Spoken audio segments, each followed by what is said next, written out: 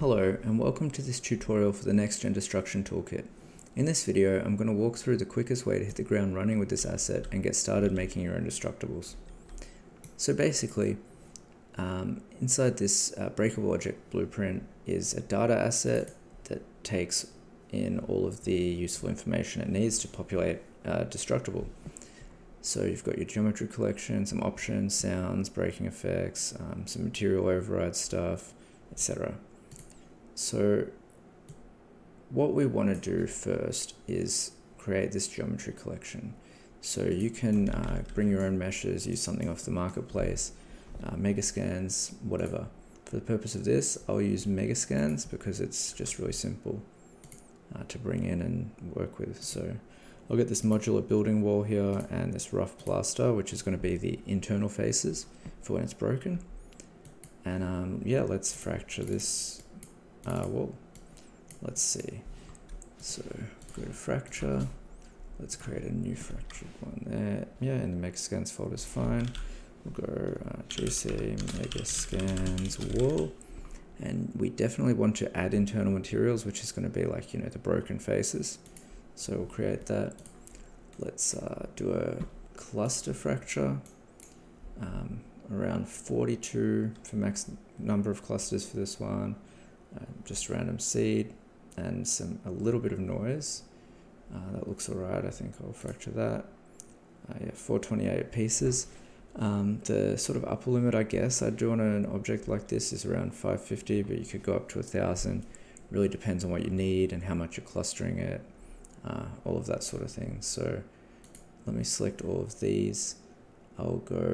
I like to flatten, even though it's already flattened here, which just removes all the clusters and puts them at the first level. But I just do it out of habit because I'm often like reclustering and that sort of thing. But let's do an auto cluster on all the pieces. I want maybe like a 10 pieces per cluster, thereabouts.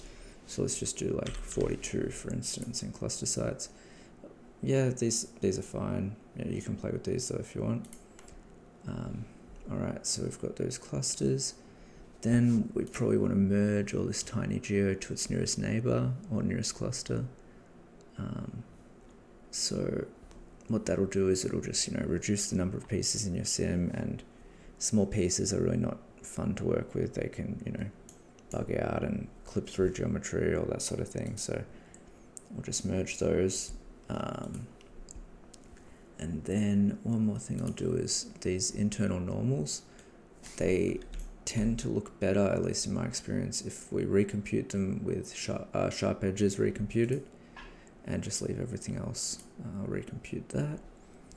And then what I'll do is for the bottom here, I want to have some kinematic pieces. So I'm just going to select this bottom row. Let's see. Yeah, I'll select all of these. Maybe get rid of a couple of things there. And what this is going to do is I'm going to set these to kinematic, which will essentially anchor them. Maybe actually I'll introduce a few more. That's fine. And that will, yeah, essentially anchor them. So I'll go to state kinematic, meaning that they will not simulate and they will also hold these adjacent pieces in place. All right. So let's go and check how it looks in the viewport. I'll just drag it back out. I don't know how to get rid of this the preview material on it after doing the fracture mode, so I just drag it back out. I'm sure there's some button to press somewhere, but I don't know where it is, so I'll just exploit this and take a look. Let's see. Invert selection to look inside. Yeah, looks okay. What we'll do is we'll go here now, set this to be the plaster rough, yep, and I'll just have to click this reset button, then it'll come up, and it looks a little bit funky, so I'll just tweak these material settings. Let's tile it by 2, and then also in the normal strength just bring that down a little bit. Yeah, I think that looks a bit better. Let's leave it there for now. I also like to come here, go cluster connection type, bounds overlap filtered. It tends to have the best results when it comes to like pieces hanging there that were part of a cluster, and it thinks it's still anchored because the cluster is connected somewhere else, and yeah, so it just has less floating pieces basically. I like to also set the minimum mass to like 2. I find that helps a little bit with jittery pieces. Alright, let's unexplode that. And let's see if we've done everything we need. Alright, so what I'll do to actually make a destructible out of this is I'll go into the next gen destruction, blueprints, actors, breakable object. I'll drag that out. So what this has is it obviously just takes the data asset as I was saying before. So all we need to do is go make a new data asset, or in this case I'm just going to duplicate an existing one because it has roughly, you know, the right stuff, and I can tweak from there. So it's a good option to just get up and running really fast. So let's just call it megascans wall, and then really the only thing we need to change is like this megascans wall as the geometry collection. Save that,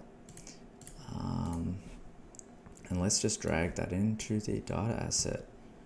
I like to just lift it up, press end, snap it to the floor, and maybe actually one thing I'll do is just make this damage radius a tiny bit bigger,